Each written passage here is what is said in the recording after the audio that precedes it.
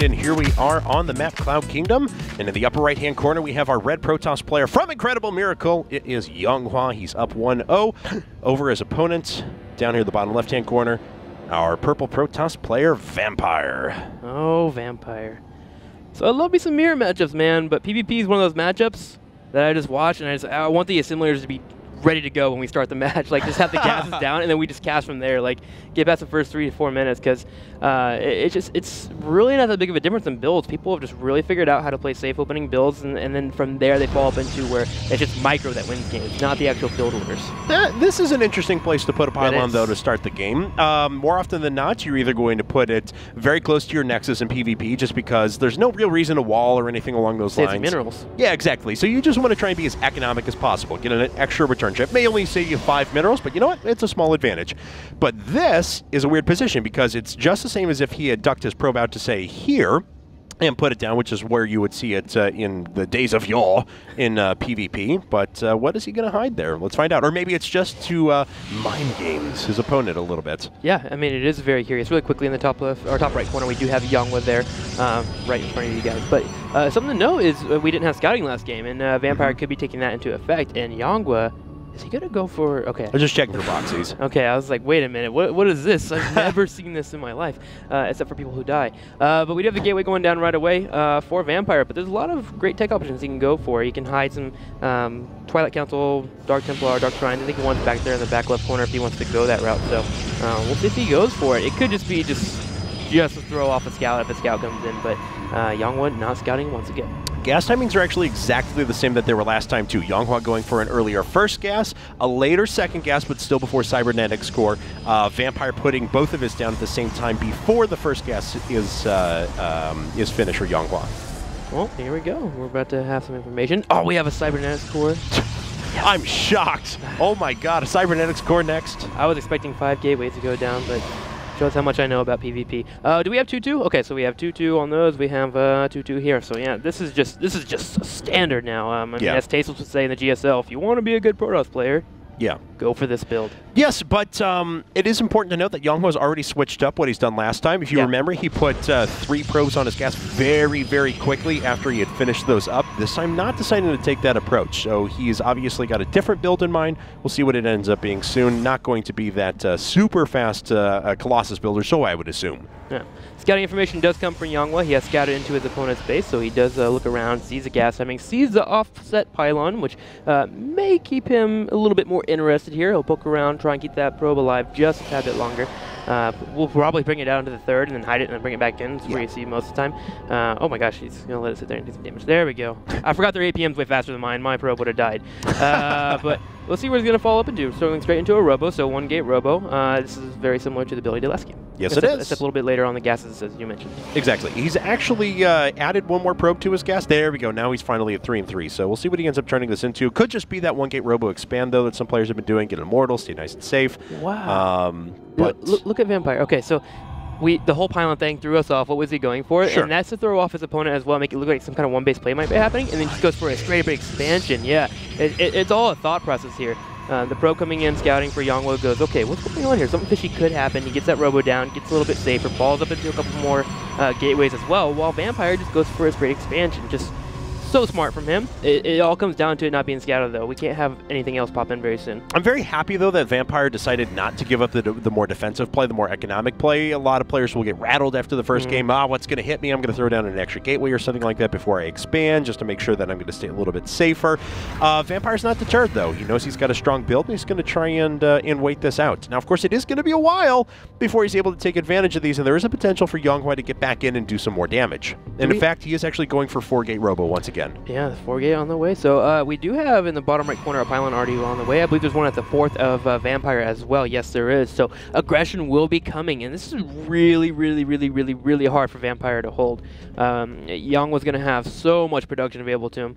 2 gateways are finishing up for Vampire, so he will have some units to be able to pop out very soon, but again, it all comes down to control, and he has to have a little bit of damage on that Nexus. He can't engage right away. And Yonghwa is, looks like he's sending a probe down here. Are we going to see an expansion afterwards here in just a second? Just one round of aggression to try and poke in and do some damage. Could very well be the case. There is an Immortal up for Vampire, though, and that is going to make very quick work of Stalkers, so Vampire defending well there, and Yonghwa smartly pulling back out. Oh, gifting him a sentry, though, is not the best idea. Oh, it's because he's worried about this warp onto the high ground. Oh, yep, that'll happen. Zealot straight into the main right away, and probes are getting a little bit on the damage side, and that explains the follow-up in the Nexus here. It looks like it will be cleaned up, and in a second we'll check the Warper's field for you guys. Nice force field there, by the way, slamming that Zealot against the mineral field, and not allow any more probes to die. 3-bird killed off, so actually I think Vampire's a little bit on the head side, but with these units popping in, you need to be careful. Don't want to lose that Immortal. It's really pivotal for defense. Okay, so Yonghwa ends up doing a little bit of damage there. I don't think enough to justify what he's put into that, the amount that he's delayed his expansion, and that that pylon was killed from the high ground, so now these units have to book it.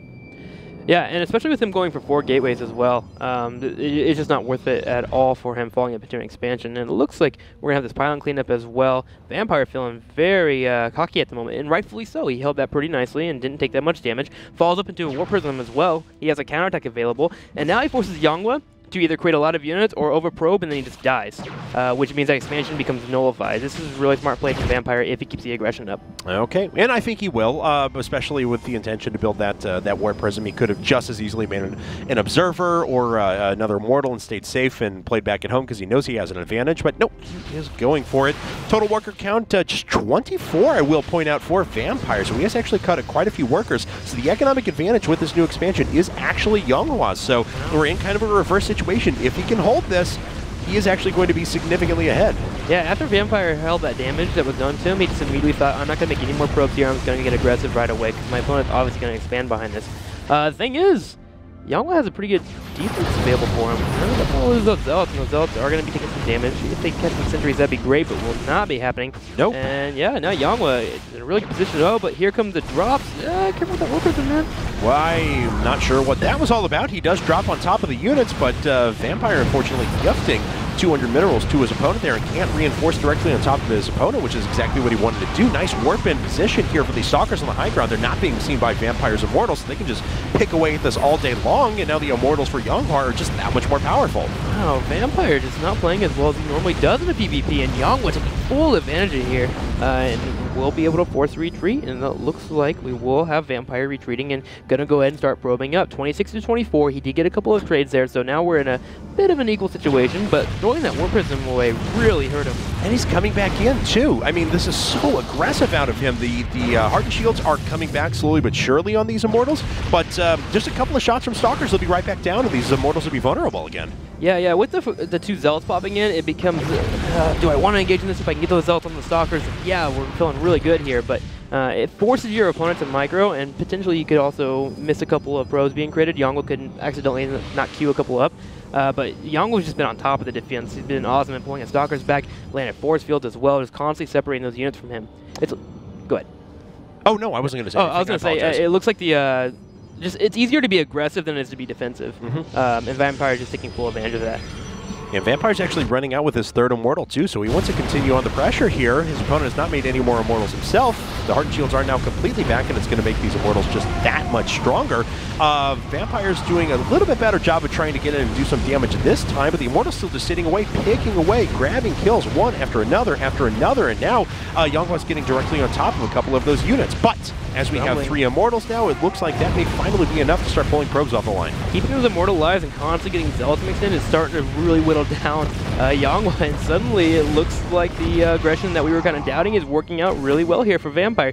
Needs to not lose these Immortals. It's really what's been helping out for him here. It's constantly been retaining them, and look at that again. The Zealots get in right in front, and the Immortals are able to keep doing damage. How many Immortals does... or how many kills? 11 kills, and gosh, they've been doing so much damage. 11 kills, 1 kill, 15 kills. So these Immortals have basically been just trading back and forth the entire game, and it looks like after what I will admit has been a pretty sloppy game so far, so it seems Vampire is finally going to get that critical advantage he needs and tie it up 1-1. He has these Immortals and Stalkers too as well. They're just going down really quickly, just constantly keeping those Hardened Shields available. GG from Yonghwa, Vampire tying it up. All right. Well, very interesting game there. Like we said, it was not characteristic of these two guys. They're usually a little bit cleaner. So yeah, way crisper. Yeah, don't mean to rag on them too much. It was just there was a couple of mistakes on either side. But in the end, that sends us to a game number 3. Well, guys, I'm ready for game number 3. It's going to be the ace match between our players. Whoever does win this will be going to the grand finals to play against our other semifinalist that does pop out of the other 2 matches, or the other match after we jump into this. So let's go ahead and hop into a commercial. We'll be right back.